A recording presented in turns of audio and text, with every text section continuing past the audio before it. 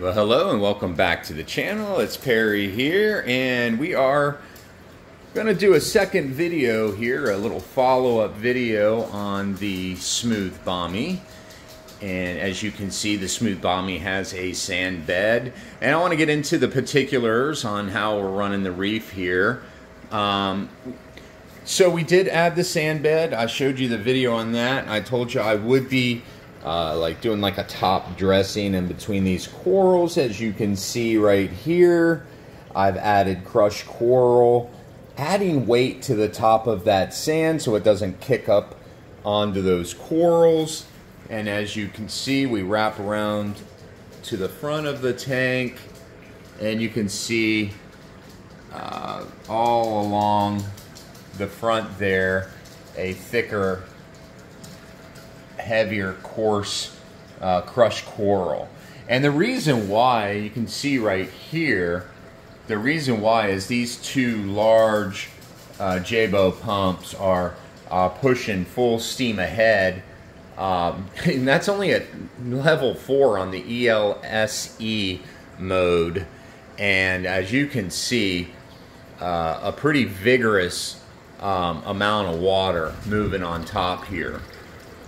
Yeah, and flow would be one of those key parameters that we want to make sure is dialed in, and that we're getting plenty of it. Now, you know, when you drop down on the Bommie, you can see that there's, you know, not a whole lot of rock. And with that in mind, the structure itself allows for a lot of water to move in and out. Hence the reason for, you know, dropping the crushed coral in between those corals, which are all individually mounted corals. So then ultimately the effect will be the crushed coral will begin to build coralline algae on it, and as it does, it will actually take on more of a rock structure, and then you'll start to see more what would presumably look like one rock structure versus the sand you see in between the corals. And then you would see the outer area of the Bommie, if you will, would be basically a sand bed.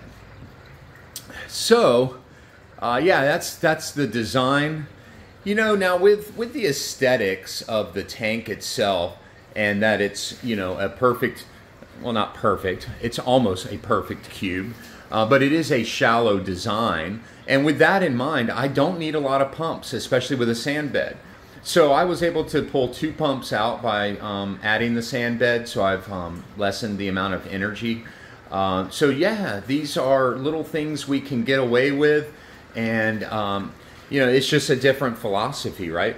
So still getting plenty of flow to the corals, but with bare bottom, you need the extra pumps to keep it off of the floor and in suspension constantly. And that's not the case when you're running sand. So yeah, so now I can free up, you know, all my panels and just have nothing but a 3-panel open Bommie design. And I really think that this fits this tank. So, you know, a lot of times when we're setting up our tank, you know, I would say just don't try to force a round peg through a square hole. Try to make the best out of what you got to work with. If you have a tall tank, do a tall column type of design. If you've got a shallow tank, you want to work a shallow type of reef. You know, again, you want to work with the design of the tank. This tank here, I've always been into cubes. I had a cube before back in the day, and this space right here is just absolutely like it was meant in my home for a cube. Now, if I could stretch it to 40 by 40, that would be a much better footprint, and I'd be a lot happier having a little bit more space. But 36 by 36 by 20 offers, you know, they based on Innovative Marine, 112 gallons. It's a fairly decent size. That being said, the fish need to be scaled to the reef. So the Anthias are still relatively large fish for the reef, but you know, the fox face, which was removed, was way too big, so it kind of descaled the tank. So now you see the reef structure actually beginning to look like a reef structure with more fish that are built to scale for the size of the tank as well. So again, this is more natural appearing and a much better on the eye look. And so yeah, I'm really happy with how this is turning out. Parameters are going lower. I am seeing a little general kind of funk on the reef as a result of adding the sand bed, sort of to be expected, right? But no big deal. We'll work through that, be doing a little bit of continued carbon dosing and bacteria dosing, using Rebiotic, using the BioS from Aquaforest in a snow that I delivered to the tank, a do-it-yourself calcium carbonate snow.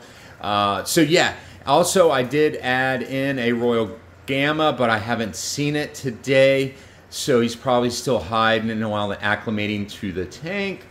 But yeah, this is the Smooth Bommie. Thank you for joining. I appreciate all the love out there, everyone. And yeah, happy reefing. Hopefully, hopefully I'll have some more updates to come. Next week we will return with the spotlight, and then look out for sessions in February. All right, have a great day.